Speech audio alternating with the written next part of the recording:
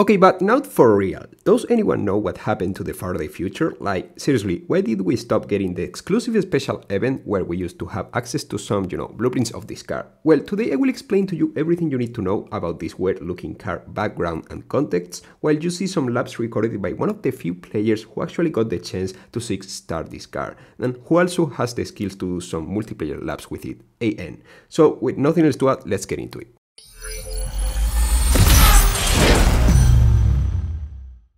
The first time Faraday Future appeared as a brand within the Asphalt saga was back in Asphalt 8 when the Faraday Future was introduced in a festival around 1.5 years ago. That car, which people knew because Supercar Blondie made a video about it, turned out to be a game changer, mostly thanks to its insane speed recovery, which, combined with a great handling, made it one of the best cars of the entire game, despite not being one of the highest ranked ones. But the fact that the Faraday Future FFZero1 was added to Asphalt 8 meant nothing if we talk about Asphalt 9, since there are plenty of cars in Asphalt 8 that are either not in Asphalt 9 or straight up not planned to be added, like for example the Audis or some Toyotas or that stuff, But that wasn't the case of the Faraday Future FFZero1, since it arrived at Asphalt 9 through a brand new kind of special event called Road Test, which eventually turned out to be a shorter Drive Syndicate with a catch which, in my opinion, made it objectively worse than a Drive Syndicate. In the road test, as many of you may know, you used a loan version of the Faraday Future, which you could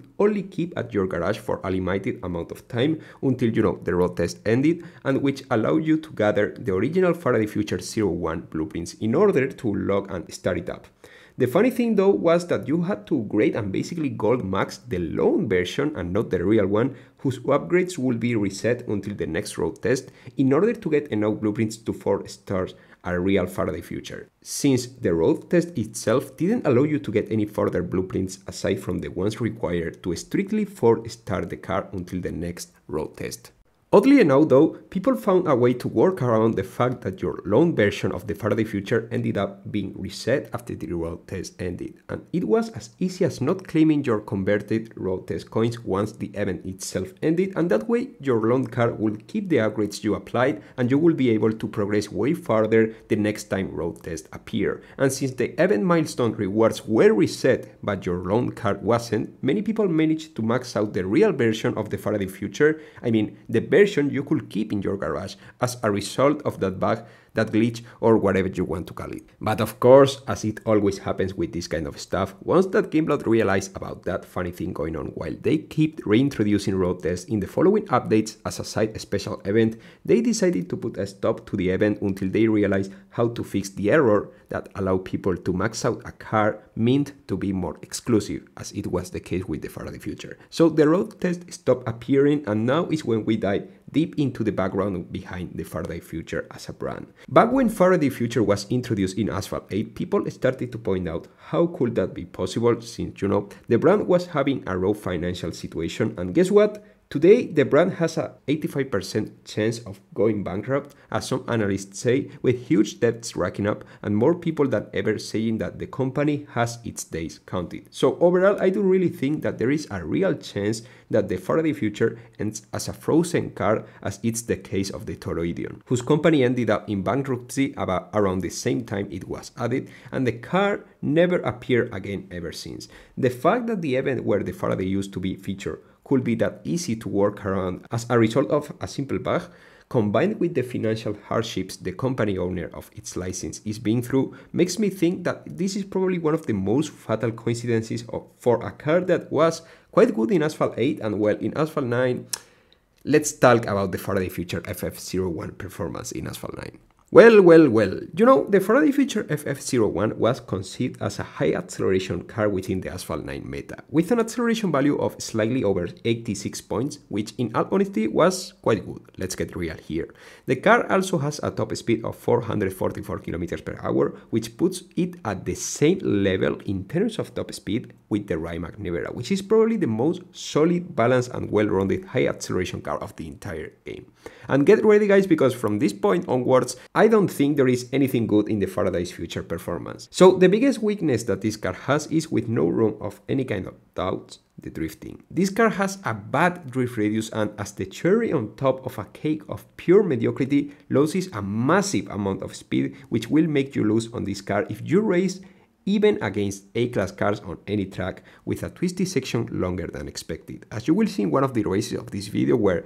at the S corners in Greenland, AN, which is a great player, can't even catch up as a result of a massive speed loss, and I will be honest, that is the biggest issue that the Faraday Future FFZero1 currently has. If we have a look at the handling, we can see that this car isn't the most comfortable car to steer either, and with the nitro efficiency, the spike is not really bad with a value of 51 points. Once it's golden, doesn't really help to make this car way more competitive against most of the other high acceleration cars of the Asphalt 9 meta.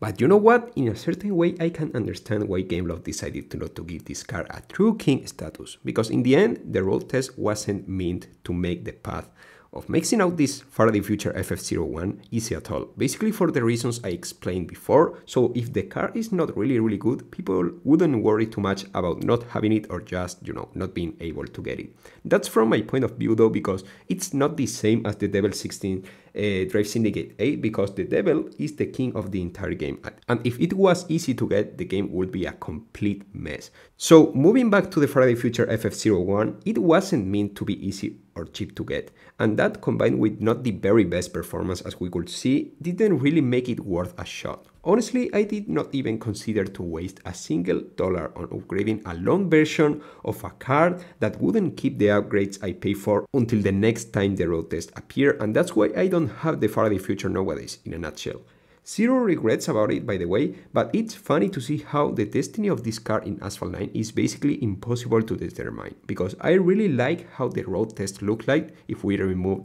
the mechanics and the pay-to-win side. The laboratory mixed with construction zone aesthetic was kinda cool in my honest opinion, and the Faraday Future FFZero1 is a car that I really liked in real life. So it's kinda sad to see the status of the company as for now, but it is what it is, I guess. But at this point of this video, it's your turn, guys. What do you think about the Faraday Future FFZero1? Do you really think it has any chance, of maybe coming back, maybe through a different and hopefully easier way to be obtained in Asphalt 9 Legends? Well, let me know in the comment section. As always, you all are invited to let me know your thoughts about it in the comments, as most of you guys know already. So make sure to drop your like, subscribe, and I will see you really soon as usual with much more Asphalt 9 content. Take care, guys.